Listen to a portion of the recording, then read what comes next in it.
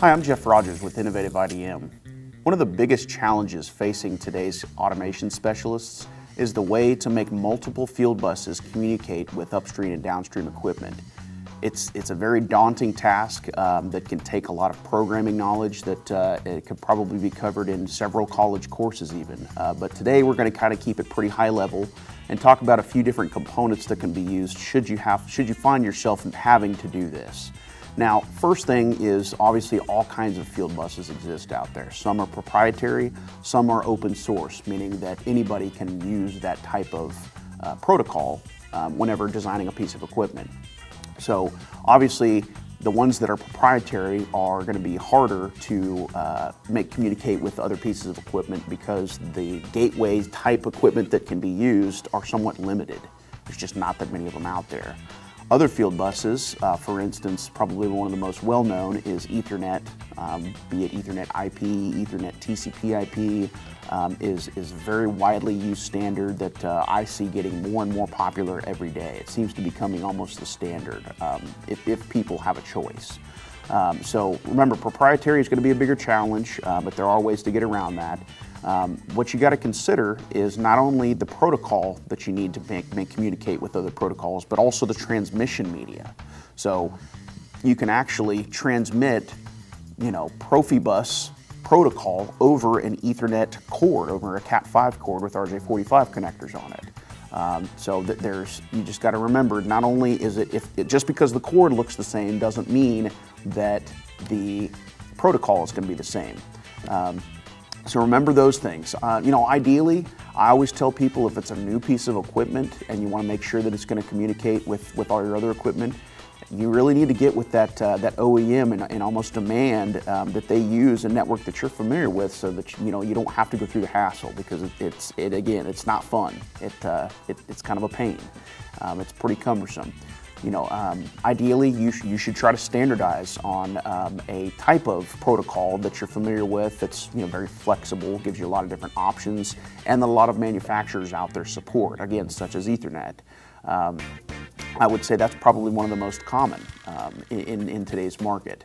Now, again, if you do find yourself, for instance, if you have older equipment in your plant that already has a different protocol on it and you want it to be able to communicate with, say, your SCADA setup, or just for some sort of monitoring device or an add-on or anything like that to the machine, and those two different protocols just need to be able to talk to each other, then again, you can set up what's called a gateway.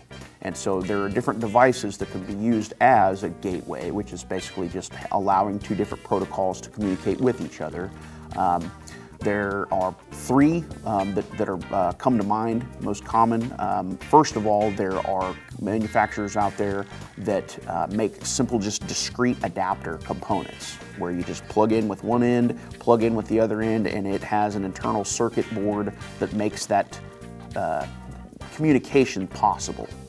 So those exist, but they're a little bit limited, and sometimes they get pretty pricey. A lot of people out there that manufacture those are pretty proud of them. If you have a lot of components where you need to be able to make a whole bunch of different ones talk to each other, that can get sort of pricey. Another one that you may consider that we often find ourselves using is either a PLC or an I/O system that can actually be programmed for making different types of communications protocols talk to each other.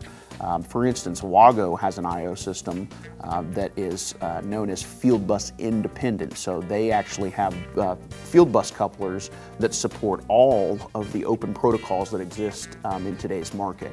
So for instance, this one right here supports Ethernet, and if I wanted to make Ethernet talk to Modbus, for instance, then I could drop a Modbus card in right here, as a Modbus serial card, and actually have those two components basically talk to each other. So for instance, if I had a touchscreen that only communicated via Modbus, and I wanted to make it talk to a piece of equipment, say a variable frequency drive that communicates over Ethernet, I could use this component as the go-between.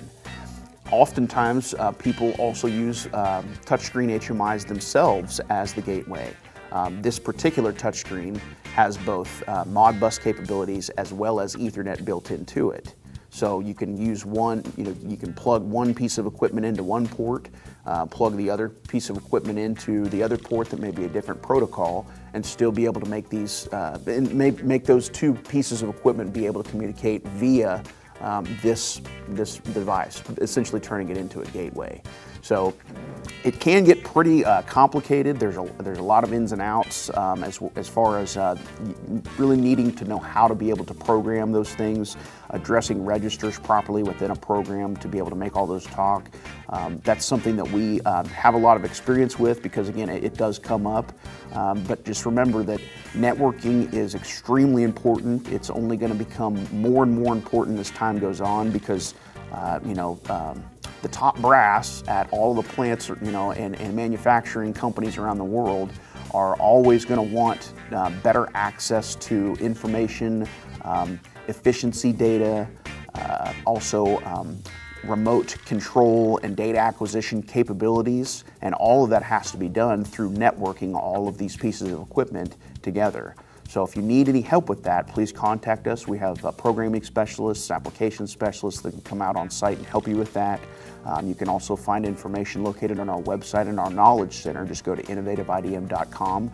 You'll find our Knowledge Center there that has white papers for the specific products that we support on how to set those types of things up. After all, we are the home of the legendary customer experience.